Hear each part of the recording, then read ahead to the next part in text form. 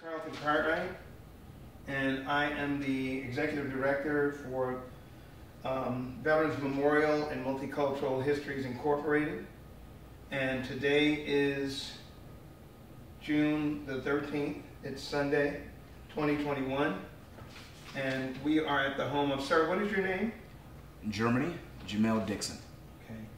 And Mr. Dixon, when is your birthday? July 1st, 1972. Okay, and just you and I here at the interview at your home. What is the address here? 2440 Southwest 84th Terrace, Miramar, Florida 33025. Okay, and what branch of the service were you in? United States Marine Corps. Okay, you in, okay. And what was your rank when you separated? I was an E4, a corporal. Uh-huh. And when you separated? July 25, 1999. And where were you when you separated? I was in Atlanta, Georgia. Right. In Marietta. Okay. Were you drafted or did you enlist? I enlisted.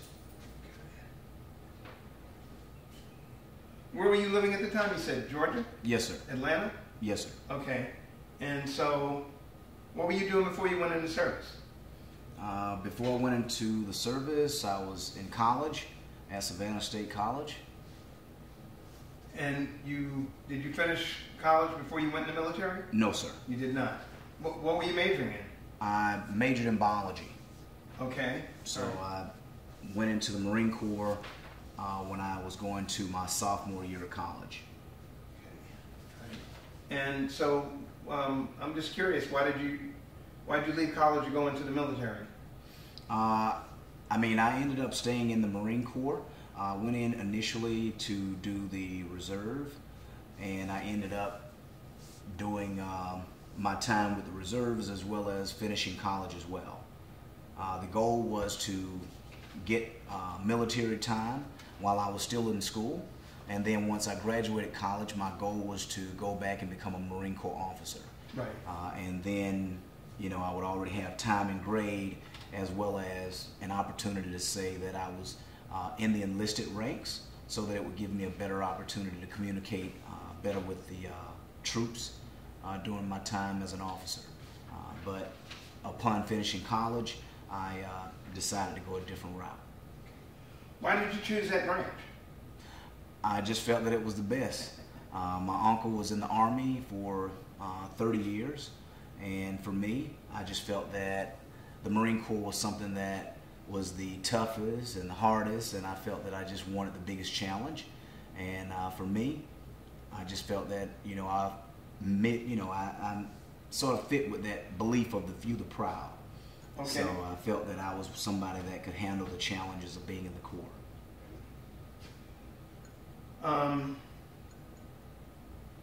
Do you recall your first days? Where did you go to boot camp? Parris Island, South Carolina. Okay. And how long was boot camp? 13 weeks. Long 13 weeks. Which is longer than any other branch. It was its own interesting reality. I was in 3rd Battalion. You know, I still actually keep in touch with some of the people that I went to boot camp with. So that's, you know, been a blessing for me. You know, and you know, it's one of those things where you look up and the years go by so fast that, you know, you still laugh about the boot camp days. Right. But it definitely had its own interesting reality. You never forget it, huh? No, sir. Tell me about your instructors. Well, my drill instructors were special. They were very special. And I still specifically remember Sergeant Rodriguez. Oh, really? Yes. Why is that? Well, you know, he had a special way of communicating. And if, you know, anybody was in the Marine Corps, they know the special communication you get from the person that's usually not the head drill instructor. Okay. So, you know, that was... What's that mean? Well, usually the head drill instructor is more like, I don't know, the calming spirit per se. At least that's what it seems like. Sure.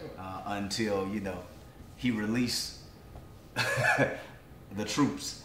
So it was its own interesting reality. But the one thing is, when you initially go in, right, you have a number of misconceptions of what you really understand until you're there, and then you finish. But once you finish boot camp and you are really out, everything that you go through, you start to realize the purpose and the understanding of having that level of pressure. I have been able to survive in the real world much more effectively due to the challenges and the stresses that you go through being in the Marine Corps, specifically boot camp and other things, because it teaches you a level of discipline that I don't believe anybody else can gain. And we are built differently. I know people call us jawheads, and they have their own kind of perspectives of things. But I think that when it comes to having to deal with real pressure and real stress situations, we have been trained to deal with things a lot differently, which allows us to be a little more effective when those pressure moments come. And through my career, I've been very fortunate that I've been able to manage stress in life a lot differently, and it's allowed me to stay forward thinking and continue to push forward. And in many cases, as an African American male, I've been in situations where I've usually been the only management or administration person. And when you're in that position, you have a lot of pressure because you're trying to maintain a standard, because you have a standard that you want people to understand that you represent a very positive and strong and solid foundation of a people, and you want others to understand that you can handle whatever adversities or things come, but yet you can pull people up so that it opens doors and opportunities for others. And for me, I've been very fortunate that through my career, I've been able to sustain and continue to move forward. So I have nothing but great respect for all of the challenges and stresses that I went through in the Corps, because those things have helped define and build the character that I have today. And I believe that if you speak to other Marines, even though they might have gone through specific things through their career and life, the Marine Corps has been a valiant help to me. Right. And I believe that they will probably feel the same. It allows you to pull through the murk and see life a little clearer, and be able to help keep on some defined lines on what you ultimately know you need to achieve. And being the best has always been a trademark of what the Marine Corps stands for, and I have always had that same passion and drive even to this day. So for me, it has always been a blessing. You said boot camp was 13 weeks. Yes, sir. Okay, and did you go on leave at all while you were in boot camp? No, sir. No, not at all. No, sir. Okay, so we went on leave after boot camp. After boot camp, they gave us, I believe, like a week, 72 hours to come visit our family, and then we had to go back because we had to go to combat training. Right. Okay. So you went home for how long? A week, you said? Might have been about a week. Okay. Just because once we graduated, we had an opportunity to go home, visit our family, and then we went right back because we went to Camp Johnson to combat training. Right. And so, where did you go for combat training? Camp Johnson. Okay. And what state is that in? North Carolina. Okay. And how long did that last? That was about a month, I believe, if I can remember correctly. 30 days combat training? Yes, sir. How many people were in like your unit? Man.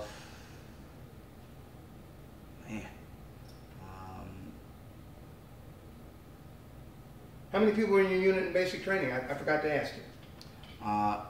In my boot camp unit, it was probably about 30 of us.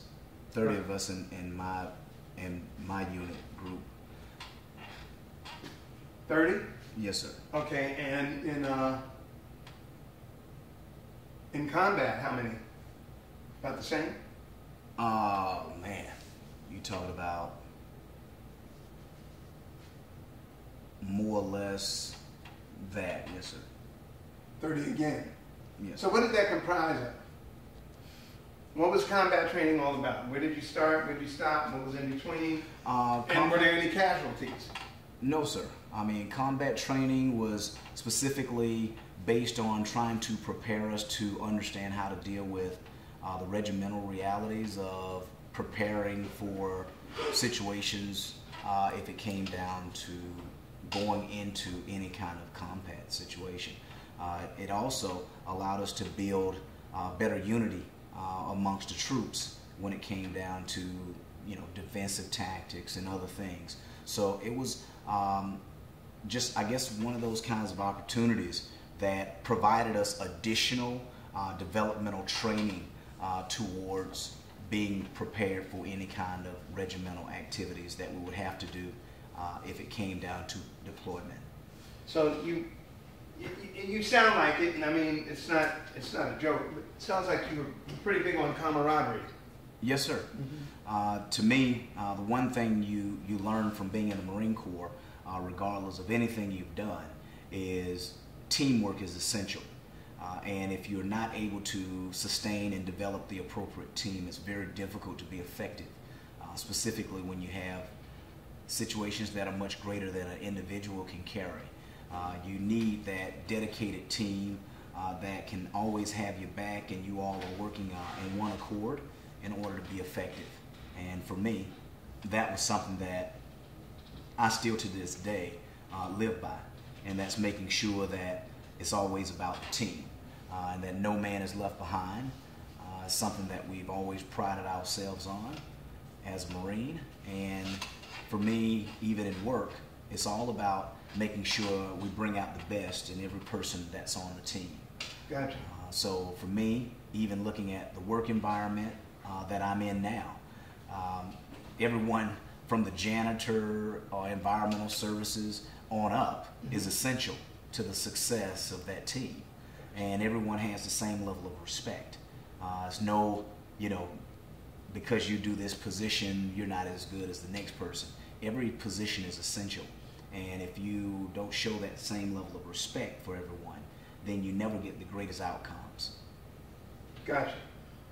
So did you say how long combat training was? How long was it? It's like 30 days. Okay, and just can you give me specifically what the process with the regimentation consisted of over that 30-day period?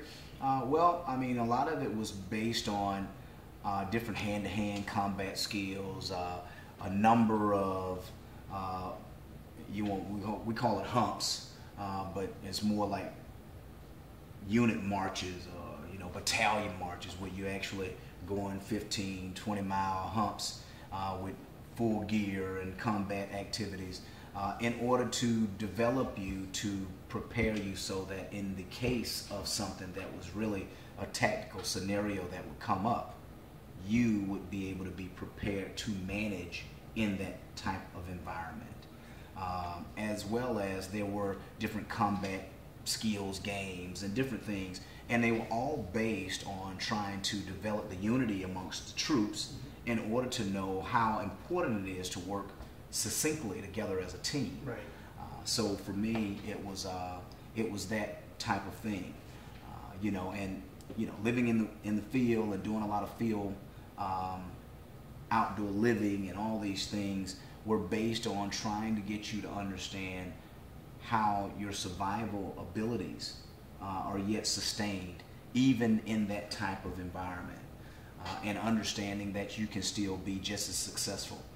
And I think that because of that focus and that type of training, it sort of was able to just continue to pull everyone in much better as we moved away from boot camp reality and we started going into another different discipline of support. So at the end of the 30 days, and how were the instructors in combat training? It was definitely different than boot camp.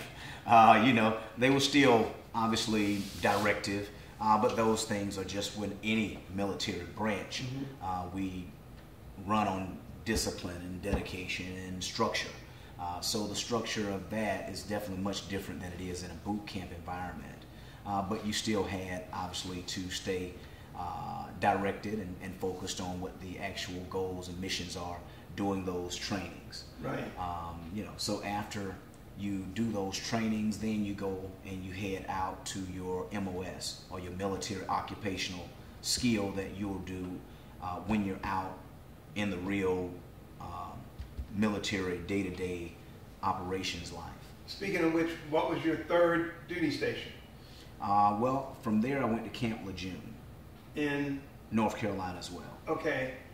Did you get any R&R while you were in combat training? Did you any passes on the weekend? Nothing like that. Okay. Man, So that was it was its own entitled reality just Right. within that. Got it. But once that was over, you get to be sort of like the regular military day-to-day kind of lifestyle. But you do go on to your MOS training, and I had 2 different MOSs when I was in the Marine Corps. What were they? My first MOS was 3381. And where'd you go for that? That, I believe, was still in Camp Johnson, if I Okay. can remember correctly. But then I apologize. And what was it? well, that was a food service specialist. Okay. I did that for, I believe I did that for like 2 or 3 years in the Marine Corps. Oh, okay. So that was great. I mean, I learned a lot. I actually received a Navy Achievement Medal. Where were you stationed doing that? I was stationed in Marietta. In Georgia? Yes, sir. Okay. After I finished my training, Right. my unit was in Marietta, Georgia. Okay. So during that time, when I finished, obviously my MOS school, went back to my unit. There, we did different things and trainings and things of that nature, but we had I guess a field service regiment kind of deployment alert training thing that we had, and our unit was set up to do this, and they had colonels and different people that came in town for our training. Mm-hmm. When we did this exercise, we ended up creating a field service kitchen, and we had a field service kitchen where we were able to feed the full unit and the battalion and all that. And because of how well we were able to execute that mission, that exercise, with the full service kitchen, outdoor unit, the full everything, we actually ended up getting honored with a Navy Achievement Medal. Congratulations. So that was Wow. something that I was very proud of, you. because it's interesting when you talk about being in a food service type military occupation. You never notice how much work goes into doing it until you realize that you're up 24 hours in those kind of environments, where other people might have time to sleep. Right. One thing about life, everybody got to eat. Yeah. And you are responsible to make sure everybody's fed so they can be strong enough to maintain their activities doing whatever thing is happening. So that right there was great. I mean, you learned a lot. I mean, you learn how to deal with a lot of things. But even in that, you realize just how important it is when it comes down to the cleanliness and all these things that you seem like you become a perfectionist at, because in that environment, things have to be so on top of things because of the environment of the kitchen and all of this, that you become like, I don't know, like you have OCD, like everything you do got to be extremely clean and Right. neat, and you just become just that kind of person all the time. But then my second MOS, which was 3112, What was that? which was Transportation Management Specialist. And we actually did a lot of the transportation jobs where it came to shipping, supporting shipping and receiving and things of that nature. So we drove like the Hummers and the 5 tons, and we helped do shipments and things like that. So we ended up actually going to Norway. Went to Norway for a duty activity, and we were in Norway, and we were actually helping ship back fuel hoses and things from Desert Storm and things that was packed up in like the mountain areas. So that was a great experience that I had, and the culture and learning something different. That was a real nice experience. So for the transportation MOS, where were you stationed? In Europe or? Well, I was still stationed in the U.S. Okay, but you took a TDY and went to Yes, sir. Scandinavia. Well, to Norway. I was in Oslo. Yeah, right. Yes, sir. Okay. And how long was that? I was there. I believe we was there like a couple of months. Okay. So that was something that I enjoyed. I mean, it was a great opportunity to get away, learn some culture, obviously work with the team, and we went there and came back. And of course, at that time, I was coming back so I could still do my things in college, because again, my ultimate goal was to finish college, be able to have developed time as an enlisted Marine, right, so that I could be able to be a much more effective officer when I tried to go into OCS. Okay. So, all right. What year did you go into service? I went into the Marine Corps in August 25, 1991. All right, so that's 91. You did that first tour with food service. Yes, sir. Right, and how long was that tour? I dealt with food service probably about 3 years of my time in the Marine Corps. So about 94, 95 when Yes, you sir. switched over to transportation. Yes, sir. And then I finished that all until 98. Okay. And then, of course, you stay in the system another year because you're an inactive military person until you actually get to your cutoff date, and then they actually discharge you, which my honorable discharge certificate is July 25th, 1999. So you did just under 10 years? Just under 8 years. I was 7 years, 11 months, and some days. Okay. So, when I look at records I've seen, it's like 7 years, 11 months, and I can't remember the amount of days. Right. Do you remember any casualties? Did you got hurt while you were in the military? I did, but it was not in combat per se. Okay. It was in training. Right. But it's all valid. That's why I also asked about anybody else that you know of, or that you can remember any other casualties. Not only you. At the moment, I can't recall Okay, directly. well, during the conversation, if you remember, then fine. But what Yes, sir. happened to you physically? Actually, I messed up my knees, and once I did that, I, had rehab and different things, and actually, my time pretty much got better, and I just went ahead and did like most people, just fought through it and just continue to serve out my time. Okay. So you didn't file your disability claim until Until after recently. the service? Oh, Well okay. after the service. Right. I mean, I waited because I wanted to try to go back into the military, because I knew I could go back and finish up the last 12 years of my military time, so I could have completed my 20 years. That was my goal, because I know that it was something that I believe I could have accomplished. But unfortunately, once I went back through the MEPS process, they disqualified me because of my knee. Oh, really? And said that. No good. No, sir. Right. I passed everything else, Right. the vision, the different things, but they said my knee. Wasn't gonna make it. No, sir.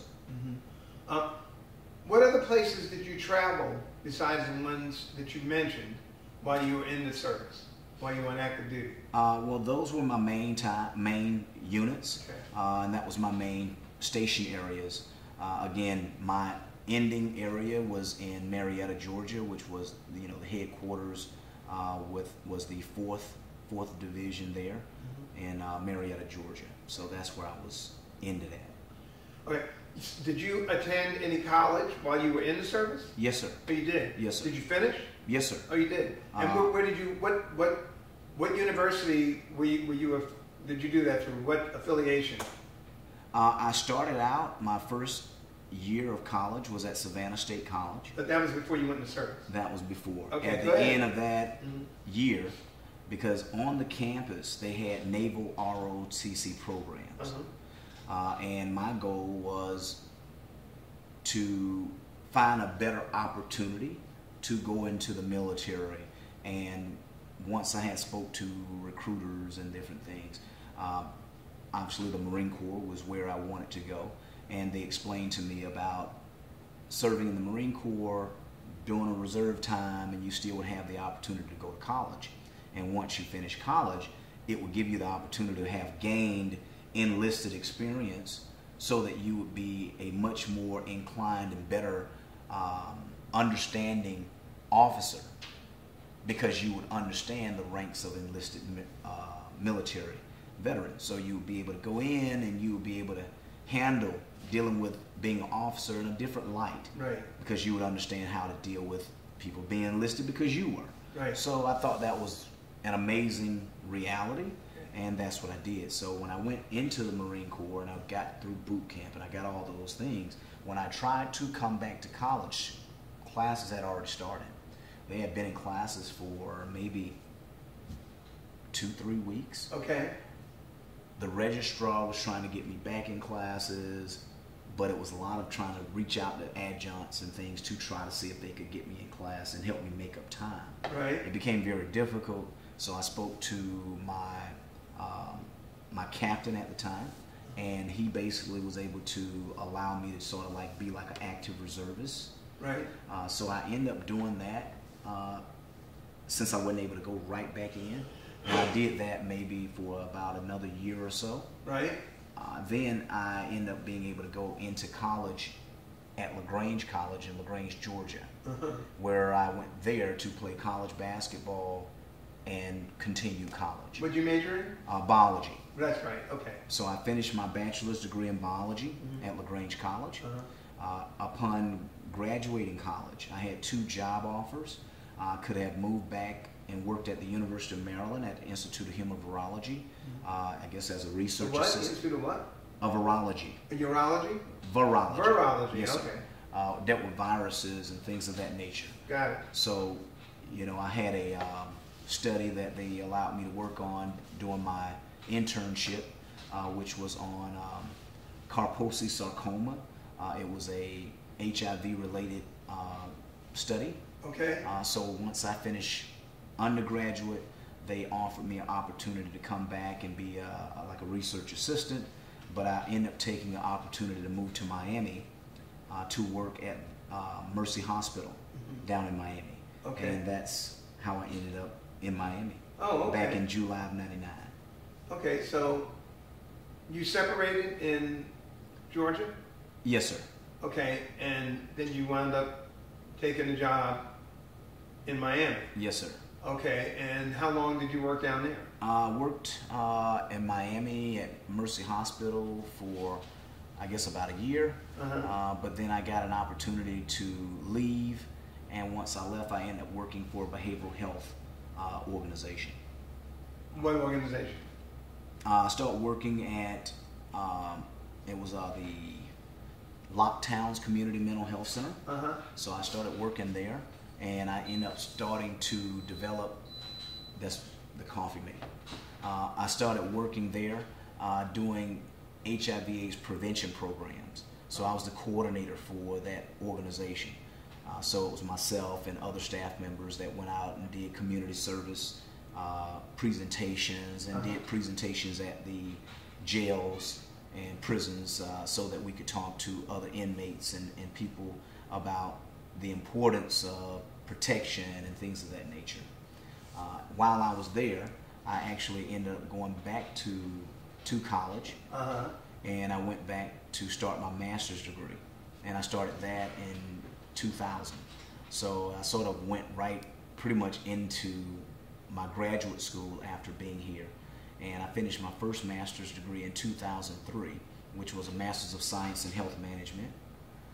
And then during that time, of course, I was still working and transitioned from there to Family Health Center, which Family Health Center is a community health clinic center in the city of Miami. Right. And I worked there, and it was called Economic Opportunity Family Health Center. It's called Jesse Trice Community Health Center now. But I worked there for like 4 years, and I ended up being the patient care coordinator there, and I developed programs and community awareness programs for the community as well as patients who were actually living with substance abuse, mental health, as well as HIV/AIDS problems. Okay. So I worked there for 4 years, and then I went back to college again because I got an opportunity to work for an organization called the Village South. It's a substance abuse, mental health facility that dealt with residential patients. And I went there, and while I was there, I went back to graduate school to finish another master's degree, where I finished my master's in business administration. So at this point, I finished a bachelor's and 2 master's degrees, and I was at the Village South, and I was one of the, on the executive management team, Right. where I helped support families in transition programs or the adult services programs, where the Village South developed the first evidence-based practice program called the FIT program, which was actually families in transition, where they realized that in order to develop a real opportunity of success for patients that were going through those substance abuse and trauma issues, it was most important to create therapeutic and intervention programs Right. that would deal with the whole family. So the mother could actually come to treatment and stay on the residential campus with them and however many kids they had. So Right. we've been in a situation where it's been a mother with 5, 7 kids, different things. But on this campus, we had an all-inclusive campus where we had a cafeteria, we had child care, we had tutoring programs, and the therapists would provide therapeutic interventional services for not just the parents, but also for the children. And it was called a village because exactly that's what it was. Right. It was a village that was all about building the overall unit of the family together. So because of the custody scenarios that we had with the relationship between the village and the courts, we had joint custody with the courts to help maintain for parents that might have been in positions to lose their parental rights to their children. Okay. So because of that, parents would have what you want to call it, view visitations. So people from children and families would come, and they would monitor to see supervise visits, and over time we were able to find a lot of ways to bring parents and children back together, find ways to help parents and families get off drugs, and be able to help them find stable lifestyles so they could actually move ahead. Right. And I've seen some people that I've known from there to go out and actually rebuild their whole life and have still maintained sobriety and have sustained a very successful life for themselves. Right. So that was amazing. Did you have any problem while you were on active duty did you ever have a problem staying in touch with your family? No, sir. Okay, cool. No, sir. Well, you worked in the food industry, so I know the food was great. Yes, sir. we prided ourselves on that. I mean, that was something that was amazing. Yes, right. Did you have any problem, did you always have all the supplies that you needed? Yes, sir. Okay. They always make sure of that. Do you feel like apparently you survived, so pressure and stress. How did you deal with that? Well, you're trained. You're trained to develop the abilities to deal with pressure and stress. But beyond that, I truly believe that not only due to the military training that we gain from being in the Marine Corps, but it's the level of unity that you build with that team. Right. And people are able to not only hold each other accountable, but to lift and hold each other up. So we were able to, pretty much feel that we can make it through anything together. Right. Last couple of questions.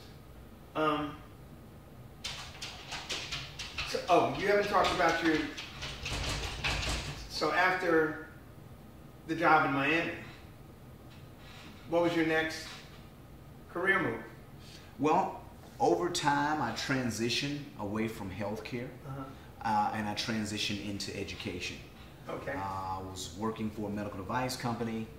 I was a clinical specialist. I traveled a lot, and I spoke to my director at the time and asked, would it be possible if I was able to teach college as an adjunct? And this is back in 2009. Okay. And, his name was Scott Babcock, and he said, Germany, that would be fine, as long as it doesn't interfere with travel and work. Right. I said, yes, sir. So that's what I did. I applied, and I was able to get my first teaching job. Where? At San Ignacio College. In Doral. It's in the Miami area, but in Doral. And I started teaching health, wellness, biology programs, and some business classes. Cool. I taught there from 2009, 2010 until about 2015. Right. And while I was doing that, I also took an opportunity to teach business classes at Broward College, which I started there in like 2014. Okay. In the midst of doing those things, by the time I was working consistently in higher ed, one of my deans spoke to me and said that if I wanted to expand my abilities, because he said that he felt that I was very good at communicating and leadership because of my background, that if I thought about being in higher ed administration, I needed to go back and complete my doctorate degree. So in 2016, I went back to school to finish my doctorate degree, which I finished my educational doctorate in leadership and management, and I finished that in 2020. Gotcha. Okay, so what did you do after that?